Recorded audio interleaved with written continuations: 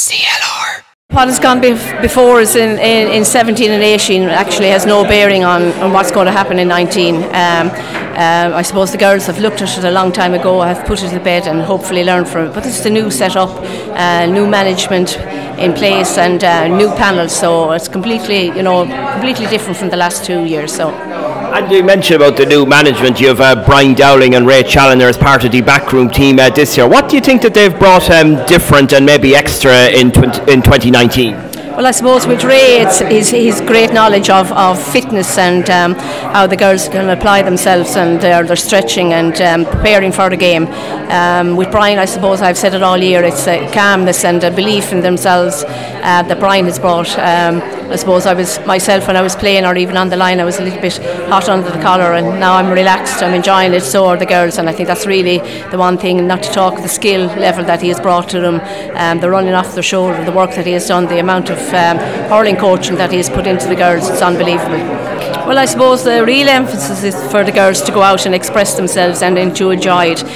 With regards to the 7 goals against Wexford, with all due respect to Wexford, I think on the day they were just regrouping, they had a lot of trouble, so that would probably account for the 7 goals that went in that day. But once we met Tipperary or the Limerick teams, it was harder to get those goals, but certainly the girls are told to go out, enjoy, express themselves. If the score is on, take it. If not, just work hard for one another, and that's what they're tending to do.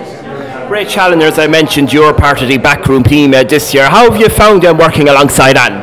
Oh, it's been great, really. Really enjoyed the year so far. It was very new for me to come into this side of the setup, so it's been a big challenge, of course. But no, we're really enjoying it now. Yeah. Do you think the girls are enjoying a new lease of life with the difference of personnel in the backroom team this year? To be honest, I suppose I don't know. We seem to get on very well with all the players, and it's all going very well.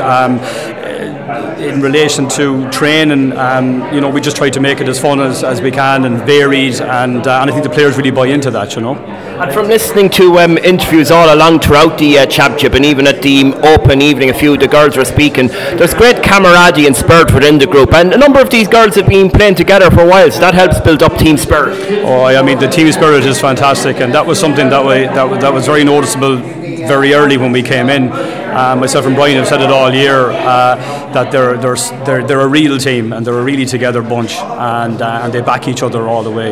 They're a great bunch.